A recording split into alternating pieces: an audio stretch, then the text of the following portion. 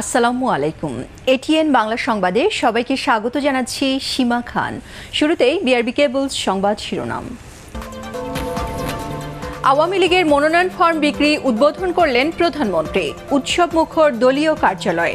প্রথম দিনে 1074টি ফর্ম বিক্রিতে আয় 5,37,00,000 টাকা। জাতীয় পার্টির কর্তৃত্ব নিয়ে ইসিতে দেবর ভাবির পাল্টাপাল্টি চিঠি। আওয়ামী লীগের সাথে জোটবদ্ধ নির্বাচন করতে চায় নিবন্ধিত 9 দল। একতরফা পাতানো নির্বাচন বাস্তবায়নে সরকার বেপরোয়া ও সহিংস হয়ে উঠেছে, অভিযোগ রিজভির। ফরমায়েশি তফসিল প্রত্যাহারের আহ্বান। সভা সমাবেশে রাজনৈতিক হাঙ্গামা ও পুলিশের বল প্রয়োগ দুটোই মানবাধিকার লঙ্ঘন, বললেন প্রধান বিচারপতি।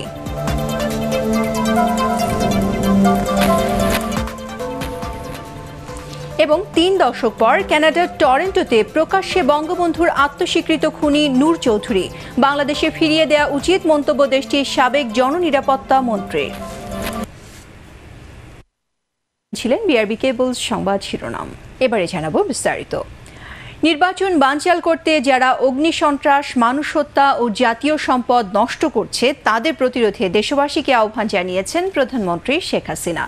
দ্বাদশ জাতীয় সংসদ নির্বাচন উপলক্ষে আওয়ামী লীগের মনোনয়ন ফর্ম বিতরণ উদ্বোধন করে তিনি বলেন, ভোটের মাধ্যমে সরকার পরিবর্তন হবে। নির্বাচন বানচাল ও অগ্নিসন্ত্রাসের পরিণতি ভালো হবে না বলেও এ সময় সতর্ক করেন প্রধানমন্ত্রী। মনিউর রহমানের রিপোর্ট। দ্বাদশ জাতীয় সংসদ নির্বাচনকে সামনে রেখে দলের মনোনয়নপত্র সংগ্রহ ও জমা দেওয়ার কার্যক্রমের আনুষ্ঠানিক উদ্বোধন করেছেন আওয়ামী লীগ সভাপতি ও প্রধানমন্ত্রী শেখ হাসিনা।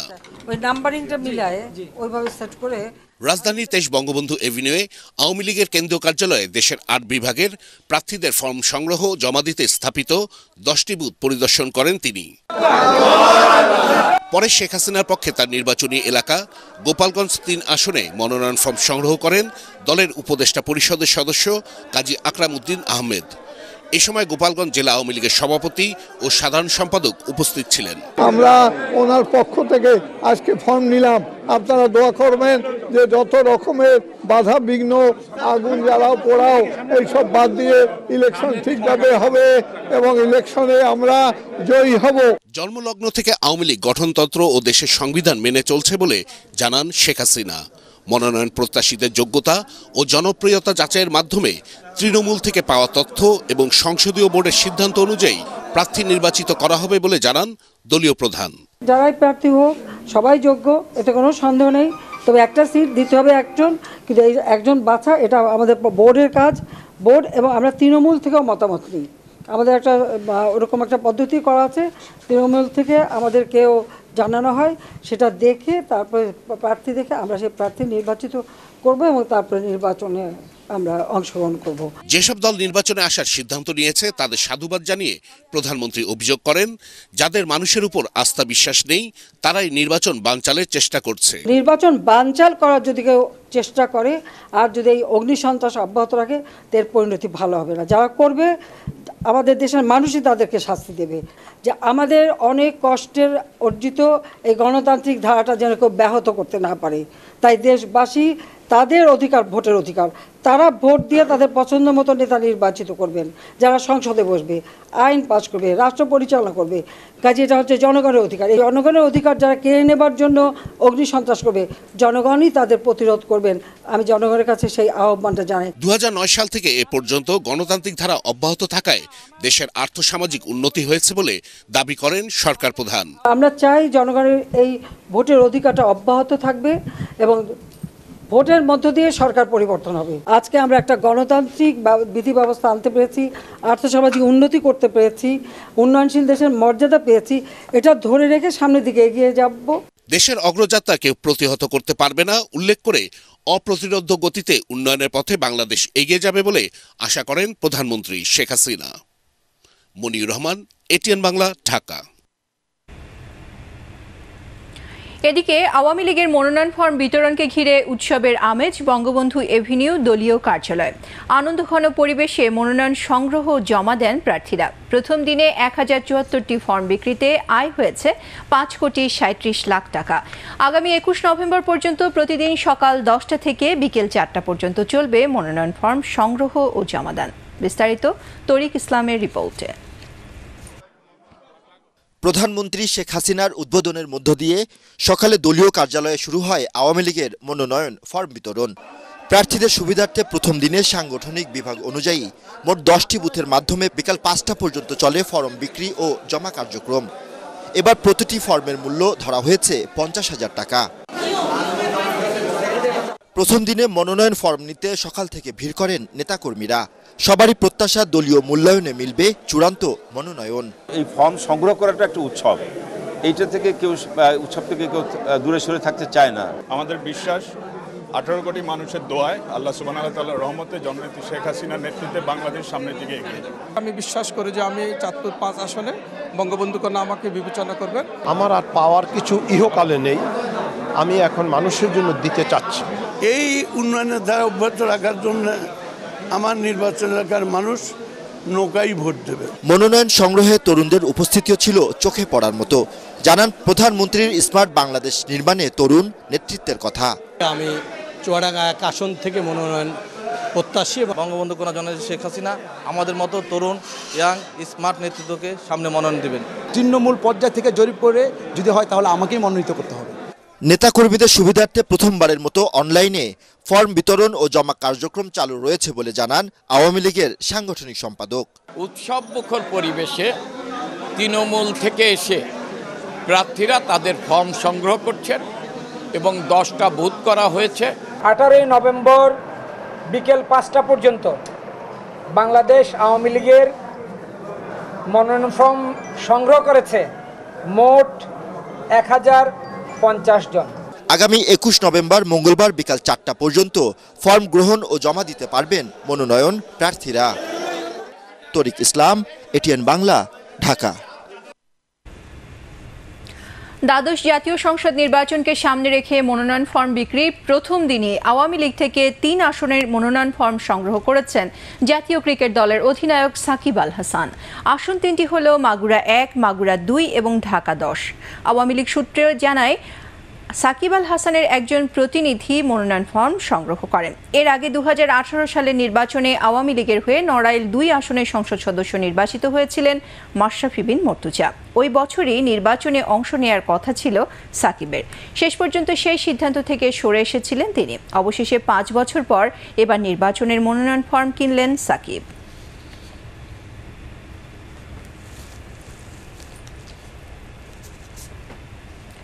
রাষ্ট্রপতি মোহাম্মদ শাহাবুদ্দিনের সাথে সৌজন্য সাক্ষাৎ করেছেন প্রধানমন্ত্রী শেখ হাসিনা। দুপুরে বঙ্গভবনে প্রধানমন্ত্রীকে স্বাগত জানান রাষ্ট্রপতি ও তার স্ত্রী ডক্টর রেবেকা সুলতানা। সাক্ষাৎকালে সাম্প্রতিক বেলজিয়াম ও সৌদি আরবের সফরের বিষয়ে রাষ্ট্রপতিকে অবহিত করেন প্রধানমন্ত্রী শেখ হাসিনা। এছাড়াও সফরের উপর 2টি প্রতিবেদনও রাষ্ট্রপতির কাছে হস্তান্তর করেন তিনি। সফলভাবে সফর শেষ করায় এ সময় প্রধানমন্ত্রীকে ধন্যবাদ জানান রাষ্ট্রপতি মোহাম্মদ শাহাবুদ্দিন। বৈঠকে বাইপাস সার্জারি পরবর্তী রাষ্ট্রপতির শারীরিক অবস্থার খোঁজ খবরও নেন প্রধানমন্ত্রী শেখ হাসিনা। বঙ্গভবন ও প্রধানমন্ত্রীর কার্যালয়ের সচিবরা এ সময় উপস্থিত ছিলেন। সংসদ নির্বাচনকে সামনে রেখে জাতীয় পার্টির কর্তৃত্ব নিয়ে ফের প্রকাশ্যে দেবর ভাবির লড়াই। জিএম কাদের ও রওশন এরশাদের পক্ষে আলাদা চিঠি দেওয়া হয়েছে নির্বাচন কমিশনকে। এদিকে জাসদ ওয়ার্কার্স পার্টি ও সাম্যবাদী দল সহ 9টি নিবন্ধিত দল আওয়ামী লীগের সাথে জোটবদ্ধ নির্বাচন করার কথা জানিয়ে ইসিতে চিঠি দিয়েছে। বিস্তারিত জানাচ্ছেন একরামুল হক সাইম। নির্বাচন কমিশনে পাঠানো 2 চিঠিতে আবারও নেতৃত্বের দ্বন্দ্ব স্পষ্ট হলো জাতীয় পার্টিতে। দলের মহাসচিব মুজিবুল হক চূন্য স্বাক্ষরিত চিঠিতে সংসদ সদস্য প্রার্থীর মনোনয়নে ক্ষমতাপ্রাপ্ত ব্যক্তি হিসাবে জাপা চেয়ারম্যান জিএম কাদেরকে উল্লেখ করে তার নমুনা স্বাক্ষর পাঠানো হয় নির্বাচন কমিশনে। চিঠিতে কারোর সাথে জোটবদ্ধ নির্বাচন বিষয়ে কিছুই উল্লেখ করা হয়নি। তবে দলের প্রধান পৃষ্ঠপোষক রওশন এরশাদের স্বাক্ষরিত আলাদা চিঠিতে মহাজোটের শরিক আওয়ামী লীগের সাথে জোটবদ্ধ নির্বাচনে অংশ নেওয়ার কথা বলা হয়। রওশন এরশাদকে প্রার্থী মনোনয়নে ক্ষমতাপ্রাপ্ত ব্যক্তি হিসাবে দাবি করেন তার প্রতিনিধি। যিনি সংসদের বিরোধী দলের নেতা জাতীয় পার্টির প্রতিষ্ঠাতা চেয়ারম্যান পল্লীবন্ধু আলহাজ হোসেন মোহাম্মদ এরশাদের স্ত্রী, তিনিই জাতীয় পার্টি, তিনি যেখানে আছেন সেটাই মূলত জাতীয় পার্টি। জাতীয় পার্টি নির্বাচনে অংশগ্রহণ করবে। আমরা আশা করি জেএম কাদের সাহেব এই নির্বাচনে নিশ্চয়ই অংশগ্রহণ করবে। এই ব্যাপারে কমিশনের সিদ্ধান্ত নেবে বলে জানান ইসির অতিরিক্ত সচিব। তবে পার্টির চেয়ারম্যান বা সাধারণ সম্পাদকই স্বাক্ষর করার ক্ষমতাপ্রাপ্ত বলেও জানান তিনি। চিঠি দুটা এসেছে, কমিশনের কাছে উত্থাপন করা হবে, কমিশন যেটা আমলে নেয়। নর্মালি দলের চেয়ারম্যান অথবা সাধারণ সম্পাদক বা মহাসচিব সাইনিং অথরিটি হয়। এদিকে মহাজোট বা 14 দলের শরিক হিসাবে জোটবদ্ধভাবে আওয়ামী লীগের সাথে নৌকা বা নিজস্ব প্রতীকে নির্বাচনে অংশ নেওয়ার সুযোগ চেয়ে ইসিতে চিঠি দিয়েছে জাসদ, সাম্যবাদী দল, জাতীয় পার্টি জেপি, বিকল্পধারা, তরিকত ফেডারেশন ও ওয়ার্কার্স পার্টি সহ 9টি দল। 14 দলের শরিক দল হিসাবে নৌকা ইলেকশন করার জন্য, নৌকা প্রতীকে ইলেকশন করার জন্য, জোটের প্রার্থী হিসাবে নির্বাচন করার জন্য। আওয়ামী লীগের চিঠিতে আসছে তারা জোটবদ্ধভাবে নৌকা প্রতীক নিয়ে নির্বাচন করবে, আর আওয়ামী লীগের সভাপতি শেখ হাসিনার স্বাক্ষরে তারা নমিনেশন দিবে।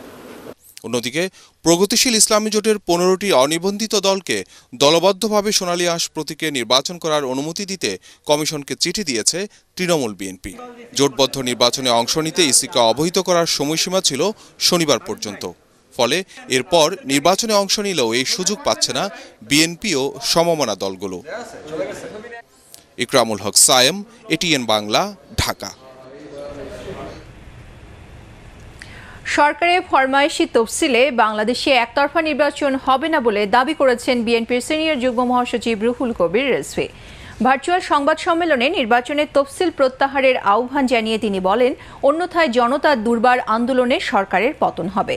একতরফা পাতানো নির্বাচন বাস্তবায়নে সরকার বেপরোয়া ও সহিংস হয়ে উঠেছে অভিযোগ করে রিজভী বলেন, দেশকে রণক্ষেত্র বানিয়ে আওয়ামী লীগ ক্ষমতা দখল করতে চায়।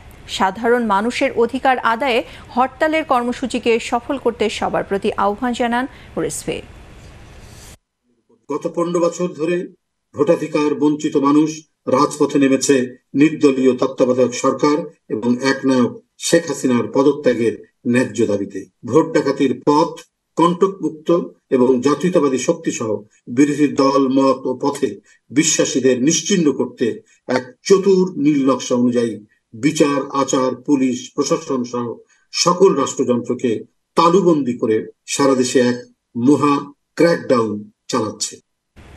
সভা সমাবেশ আন্দোলন করার সাংবিধানিক অধিকার হলেও সেক্ষেত্রে রাজনৈতিক কর্মী ও পুলিশ উভয়ের অতিরিক্ত বল প্রয়োগ অপরাধ এবং মানবাধিকার লঙ্ঘন বলে জানিয়েছেন প্রধান বিচারপতি ওবায়দুল হাসান।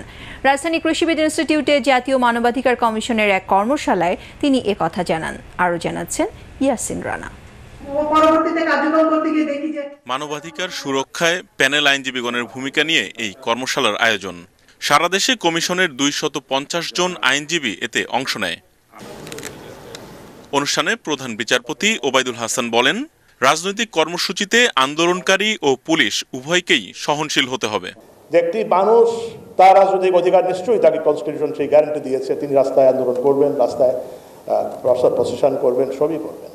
অতিরিক্ত বল প্রয়োগ তিনিও যদি করেন পুলিশের উপরে, আর পুলিশ যদি অতিরিক্ত বল প্রয়োগ করে, দুইটাই কিন্তু অপরাধ এবং দুইটাই কিন্তু মানবাধিকারের লঙ্ঘনের পর্যায়ে পড়ে যায়। সম্প্রতি কিছু ঘটনা ঘটেছে, আপনারা দেখেছেন, সেখানে মানবাধিকারের চরম লঙ্ঘন হয়েছে। পাবনা মানসিক হাসপাতালে মানবাধিকার লঙ্ঘন হচ্ছে বলে জানান তিনি। সবাই কিন্তু মানসিকভাবে পাগল নন, মানসিকভাবে অপ্রকৃতস্থ নন, তাদেরকে সেখানে রাখা হয়েছে পারপাসফুলি। পরিবারের সদস্যরাই বল, সবাই না, একটি অংশ। তো এই বিষয়গুলো আমি আশা করি আপনারা খেয়াল করবেন এবং সেখানেও কিছু কাজ করার চেষ্টা করবেন। বিনা বিচারে জেলখানায় আটক থাকা বন্দীদের জন্য কাজ করতে আইনজীবীদের প্রতি আহ্বান জানান প্রধান বিচারপতি। আদালতে যারা বিচার চাইতে আসেন। ইয়াসিন রানা, এটিএন বাংলা, ঢাকা। উচিত বিচার প্রার্থী। বঙ্গবন্ধুর আত্মস্বীকৃত খুনি ও মৃত্যুদণ্ডপ্রাপ্ত আসামি নূর চৌধুরীকে বাংলাদেশে ফিরিয়ে দেওয়া উচিত বলে মন্তব্য করেছেন কানাডার কনজারভেটিভ পার্টির সাবেক জননিরাপত্তা মন্ত্রী স্টকওয়েল ডে। খুনি নূর চৌধুরীকে নিয়ে দেশটির রাষ্ট্রীয় টেলিভিশন চ্যানেল সিবিসির তথ্যচিত্রে তিনি একথা বলেন। এতে জনসম্মুখে দেখা যায় নূর চৌধুরীকে। তথ্যচিত্রে নিজেকে নির্দোষ দাবি করেন তিনি, তবে প্রধানমন্ত্রী শেখ হাসিনার সাক্ষাৎকারে বলেছেন এটি ডাহা মিথ্যা। আরও দেখুন ইমদাদুল্লাহ বাবুর রিপোর্টে। প্রায় ৩০ বছর পর জনসমক্ষে বঙ্গবন্ধুর আত্মস্বীকৃত খুনি ও মৃত্যুদণ্ডপ্রাপ্ত আসামি নূর চৌধুরী। কানাডায় আত্মগোপনে থাকা নূর চৌধুরী দেশটির রাষ্ট্রীয় টেলিভিশন সিবিসির দ্য অ্যাসাসিন নেক্সট ডোর নামের অনুসন্ধানী তথ্যচিত্রে এভাবেই ক্যামেরাবন্দী হন। টরন্টোর এই ফ্ল্যাটে থাকেন তিনি। ব্যালকনিতে ফুলের পরিচর্যার সময় তাকে দেখেন টেলিভিশনের অনুসন্ধানী কর্মীরা। কানাডায় মুক্তভাবে বসবাস করা এই বৃদ্ধ বাংলাদেশের মোস্ট ওয়ান্টেড অপরাধী, বঙ্গবন্ধুর খুনি। I just want to know if you've been truthful with Canadians about your role in the assassination in Bangladesh in 1975, sir. সিবিসির radio সাক্ষাৎকারে নূর চৌধুরী নিজেকে নির্দোষ দাবি করে বলেন তিনি কোনো হত্যাকাণ্ডে জড়িত ছিলেন না। I'm innocent. I have not assassinated the president. That's why I'm here today. I've been set up. I seek justice and protection from the government of Canada. I didn't suspect, but I always thought Hasina knew and was seeking a vendetta against me. এই দাবি নাকচ করে তথ্যচিত্রে কথা বলেছেন বঙ্গবন্ধু হত্যা মামলার তদন্ত কর্মকর্তা আব্দুল কাহার আকন্দ ও আইনজীবী বর্তমান আইনমন্ত্রী আনিসুল হক। This is completely false. The accused persons themselves confessed guilty in the court and they named Nur Chaudhary. The fact remains that we had evidence to show that he was there. বঙ্গবন্ধুকে গুলি করে হত্যার পর কূটনীতিক হিসেবে বিভিন্ন দেশে দায়িত্ব পালন করেন নূর চৌধুরী। ৯৬-এ শেখ হাসিনা ক্ষমতায় এলে পালিয়ে যান কানাডা। যেহেতু কানাডা মৃত্যুদণ্ড সমর্থন করে না, তাই সেখানে আবেদন করে থেকে যাওয়ার সুযোগ হয় নূরের। কানাডার ডালহৌসি বিশ্ববিদ্যালয়ের আইন বিভাগের অধ্যাপক রব কুরি বলছেন, বিশেষ ক্ষেত্রে এই আইনের ব্যত্যয় হতে পারে। In this area of the law, it's probably the most mysterious phrase that there is. Historically, when the court first formulated the phrase, দেশটির কনজারভেটিভ পার্টির সাবেক জননিরাপত্তা মন্ত্রী স্টকওয়েল ডে এতে বলেছেন, কানাডা অপরাধীদের স্বর্গরাজ্য নয়। নূর চৌধুরীকে বাংলাদেশের হাতে তুলে দেয়াই সঠিক সিদ্ধান্ত হতে পারে। Because it's now, the murders took place 50 years ago, almost. Doesn't matter. They should be moving aggressively on this to send that signal that Canada does not harbor people who commit these kind of crimes. একজন আত্মস্বীকৃত খুনির মানবাধিকার নিশ্চিতে Canada এগিয়ে এলেও বঙ্গবন্ধু পরিবারের সদস্যদের ন্যায় বিচার পাওয়ার ক্ষেত্রে কেন দেশটি পিছপা হচ্ছে, এমন প্রশ্ন তোলেন প্রধানমন্ত্রী Sheikh Hasina. When I was in power, I had every opportunity to catch them and kill. I didn't do that. We follow the law, rules of law in the country.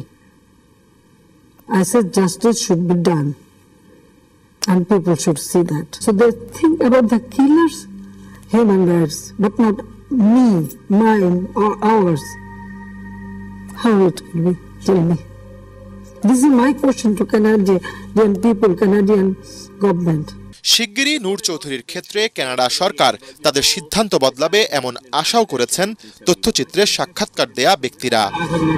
Imdadullah Babu, ATN Bangla, Dhaka. জাতীয় নির্বাচনের পর বিদেশি রাষ্ট্রদূতরা চুপ হয়ে যাবে বলে মন্তব্য করেছেন প্রধানমন্ত্রীর তথ্য যোগাযোগ প্রযুক্তি বিষয়ক উপদেষ্টা সজীব ওয়াজেদ জয়। সাভারে জয় বাংলা ইউথ অ্যাওয়ার্ড অনুষ্ঠানে তিনি এ মন্তব্য করে বলেন, দেশে সন্ত্রাস জঙ্গিবাদ উস্কে দিচ্ছে বিদেশিরা। ১০-১৫ বছর পর বিএনপি জামাতের অস্তিত্ব থাকবে না বলেও জানান সজীব ওয়াজেদ জয়। ইয়াসিন রানার আরেকটি রিপোর্ট। বাংলা ২০১৫ সাল থেকে জয় বাংলা ইউথ অ্যাওয়ার্ডের মাধ্যমে তাদের স্বীকৃতি দিয়ে আসছে। সপ্তমবারের মতো দেশ গঠনে এগিয়ে আসা তরুণদের দেয়া হলো জয় বাংলা ইউথ অ্যাওয়ার্ড। ৬ ক্যাটাগরিতে ১২টি সংগঠনকে বিজয়ী ঘোষণা করা হয়। বিজয়ীদের হাতে অ্যাওয়ার্ড তুলে দেন প্রধানমন্ত্রীর তথ্য ও যোগাযোগ প্রযুক্তি উপদেষ্টা এবং centre for research and information CRI এর চেয়ারম্যান সজীব ওয়াজেদ জয়। চমৎকার। এ সময় তরুণদের প্রতি কৃতজ্ঞতা জানিয়ে সজীব ওয়াজেদ জয় বলেন, দেশে অনেক বড় বড় সমস্যা থাকলেও তরুণদের নেতৃত্বে তা আগামীতে সমাধান হবে। নৌকায় ভোট দিয়ে সন্ত্রাস জঙ্গিবাদের বিরুদ্ধে প্রতিবাদ জানাতে তরুণদের প্রতি আহ্বান জানান তিনি। আরেকটি সমস্যা আমাদের সামনে দাঁড়িয়েছে, সেটা হচ্ছে বিএনপি জামাতের সন্ত্রাস, জ্বালাও পোড়াও। এটার মোকাবেলা হচ্ছে সামনে নির্বাচনে ভোট দিবেন, যারা জ্বালাও পোড়াও করছে তাদের বিরুদ্ধে ভোট দেবেন, নৌকায় ভোট দেবেন। নির্বাচনের আগে বিদেশিরা দেশে সন্ত্রাস জঙ্গিবাদ উস্কে দিচ্ছে এমন অভিযোগ করে তাদের কথায় কান না দিতে দেশবাসীকে আহ্বান জানান বঙ্গবন্ধুর দৌহিত্র। আমাদের অনেক বিদেশি রাষ্ট্রদূত ঠিক নির্বাচনের আগে তারা অনেক বেশি কথা বলা শুরু করে এবং ঠিক তখনই কিন্তু এই সন্ত্রাস সংঘর্ষ জ্বালাও পোড়া শুরু হয়। তার মানে কি, তাদেরকে এরাই উস্কাচ্ছে। তবে চিন্তা করবেন না, যেদিন নির্বাচন শেষ হয়ে যাবে পরের দিন তারাও চুপ হয়ে যাবে। আগামী 10-15 বছরে বিএনপি জামাত বলে কোনো দল বাংলাদেশে আর টিকবে না, তখন বাংলাদেশে শান্তি আসবে। 7 জানুয়ারি নৌকায় ভোট দিয়ে উন্নয়নের গতি অব্যাহত রাখার আহ্বান জানান Sajeeb Wazed Joy. Thank you very much once again. Yasin Rana, ATN Bangla, Dhaka. Congratulations. And this is the future of Bangladesh.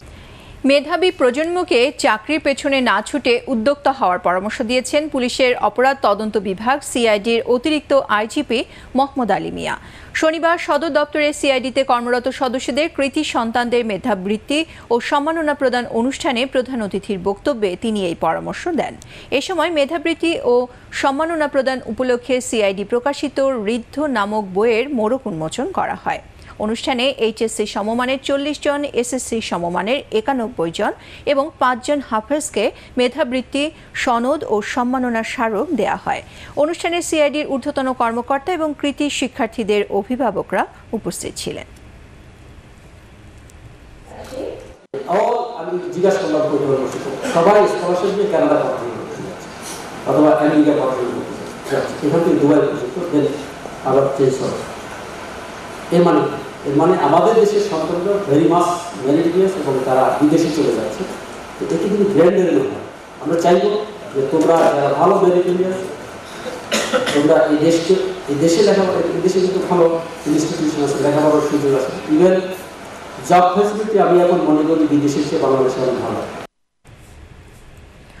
নানা উদ্যোগের পরও কমছে না ডলারের সংকট। মানি এক্সচেঞ্জ হাউসগুলোর রেকর্ড 125 টাকা দরে ডলার বিক্রি হচ্ছে। রিজার্ভ কমে আসায় এ পরিস্থিতি তৈরি হয়েছে বলে মনে করেন অর্থনীতিবিদরা। রেমিটেন্স সংগ্রহ বাড়ানোর মাধ্যমে মুদ্রা বাজারে ডলারের দাম কমিয়ে আনা সম্ভব বলে মনে করেন তারা। শারফুল আলমের রিপোর্ট। বৈদেশিক মুদ্রা বাজারে বেঁধে দেওয়া দামের চেয়ে অতিরিক্ত দামে বিক্রি হচ্ছে ডলার। ব্যাংকে 114, প্রবাসী আয়ে 5 ভাগ প্রণোদনা সহ 116 এবং এলসি খোলায় ডলারের বিনিময়ে গুনতে হচ্ছে 111 টাকা। ব্যাংকিং খাতে 114 টাকা নির্ধারিত থাকলেও সেখানে প্রয়োজনীয় ডলার না পেয়ে অনেকে ছুটছেন মানি এক্সচেঞ্জ হাউসগুলোতে। সেখানেও রাখা হচ্ছে চড়া দাম। চাহিদা মাফিক ডলার না পাওয়ার অভিযোগও করছে মানি এক্সচেঞ্জ হাউসগুলো। কারণ ব্যাংক তো আমাদেরকে ডলার দেয় না, আমরা তো গ্রাহকদের কাছ থেকে কিনিও বেচিও। আমরা এই ডলার কিনতেও পারি না, বেচতেও পারি না, আমরা কেনা বেচা বন্ধ রাখছি। ডলার নিয়ে কারসাজি বন্ধে বাংলাদেশ ব্যাংক সহ সরকারি বিভিন্ন সংস্থা কাজ করছে, তাতেও শৃঙ্খলা ফিরেনি মুদ্রা বাজারে। অন্যদিকে আমদানি ও প্রবাসী আয়ে ডলার বিনিময়ে দাম বাড়ায় অনেকে সুযোগ নিচ্ছে জানিয়ে ব্যবসায়ী ও গবেষকরা বলছেন এতে অর্থনীতি ক্ষতিগ্রস্ত হচ্ছে। ডলারের শর্টেজের জন্য আমাদের এলসি খুলতে, স্পেশালি আমরা যখন মেশিনারি এলসি, কেমিক্যালের এলসি, অন্যান্য আইটেমগুলো যখন করি সেটার একটা শর্টেজ, এটা আলটিমেটলি ইনফ্লেশনেও হিট করে, সুতরাং সেটা আমাদেরকে সমস্যা করে। টাকার সাথে ডলারের বিনিময় হার, রিজার্ভের অবস্থা কি, আমাদের ডলার এবং বৈদেশিক কারেন্সির প্রাপ্তি কতটুকু, তার উপরে নির্ভর করবে। এটাকে যত আমরা বাজারের সাথে সমন্বয় করতে পারবো তত একটি স্থিতিশীল একটা অবস্থায় আসবে। কাব মার্কেটের সাথে অফিসিয়াল মার্কেট, এটার যে পার্থক্য সেটা সেদিকেই কিন্তু ইঙ্গিত দিচ্ছে। স্বল্প মেয়াদে আমার মনে হয় যে রেমিটেন্স আমাদের একটা বড় একটা সহায়ক হতে পারে। প্রবাসী আয় বাড়ানোর পাশাপাশি অর্থ পাচার বন্ধে নজরদারি বাড়ানোর মাধ্যমে ধাপে ধাপে বৈদেশিক মুদ্রা বিনিময় হার কমিয়ে আনা সম্ভব হবে বলেও মনে করেন বিশেষজ্ঞরা। শারফুল আলম, ATN বাংলা, ঢাকা।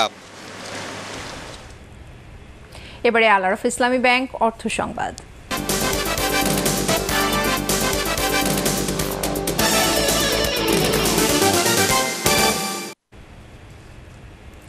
যমুনা ব্যাংকের রাজশাহী অঞ্চলের ম্যানেজার্স মিটিং অনুষ্ঠিত হয়েছে। একটি অভিজাত হোটেলে অনুষ্ঠিত এই মিটিংয়ে প্রধান অতিথি হিসেবে উপস্থিত ছিলেন যমুনা ব্যাংকের চেয়ারম্যান মোহাম্মদ সাইদুল ইসলাম।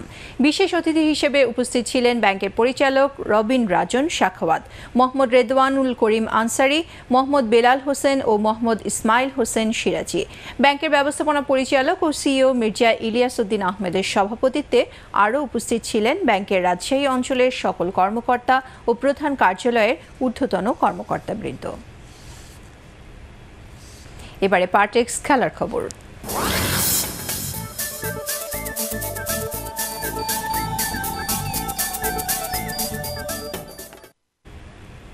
ওয়ানডে বিশ্বকাপের ফাইনালে কাল মুখোমুখি হবে ভারত ও অস্ট্রেলিয়া। হেক্সা জয়ের মিশন অজিতের সামনে।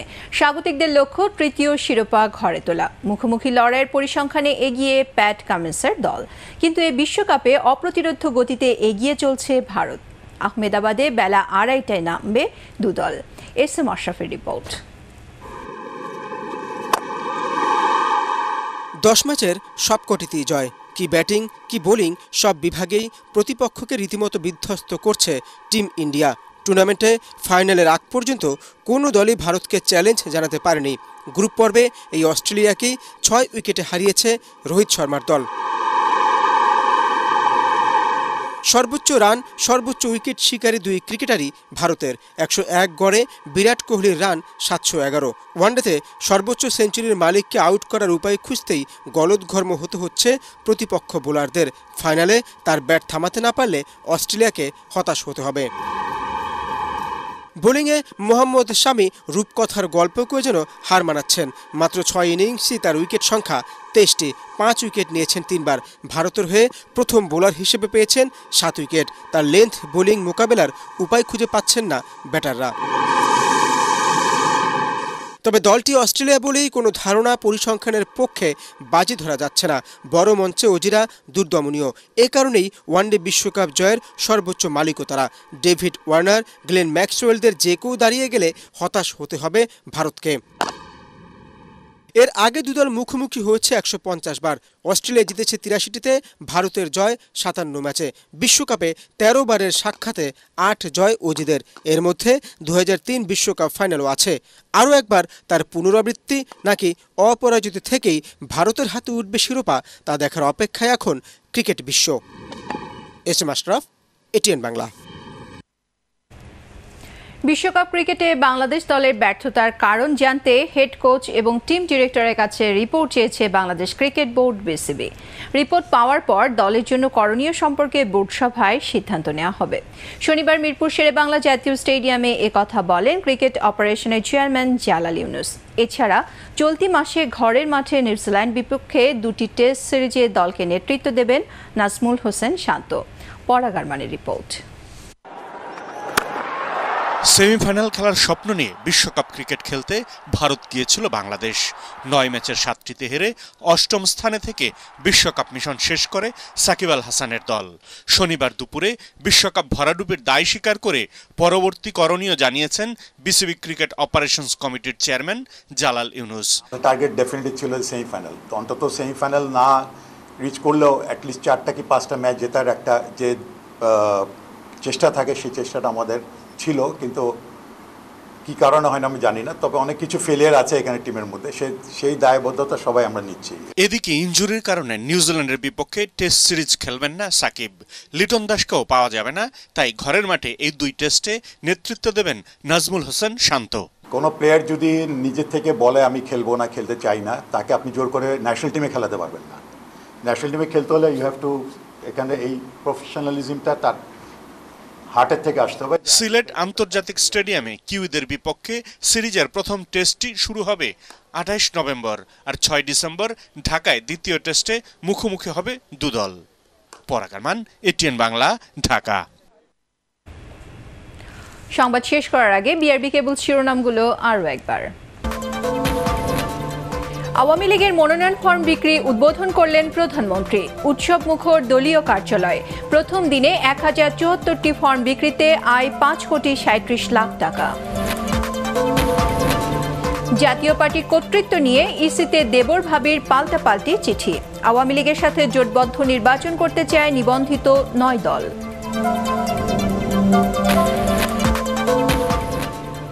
একতরফা পাতানো নির্বাচন বাস্তবায়নে সরকার বেপরোয়া ও সহিংস হয়ে উঠেছে, অভিযোগ রিজভির। ফরমায়েশে তফসিল প্রত্যাহারের আহ্বান। সভা সমাবেশে রাজনৈতিক হাঙ্গামা ও পুলিশের বল প্রয়োগ দুটোই মানবাধিকার লঙ্ঘন, বললেন প্রধান বিচারপতি।